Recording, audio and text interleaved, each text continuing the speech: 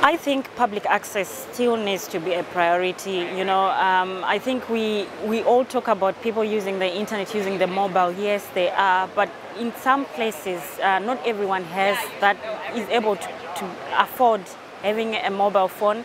And I mean, how much can you do on the mobile phone? So I think public access, where people can still access internet in a public place, still needs to be prioritized to connect even the next billion.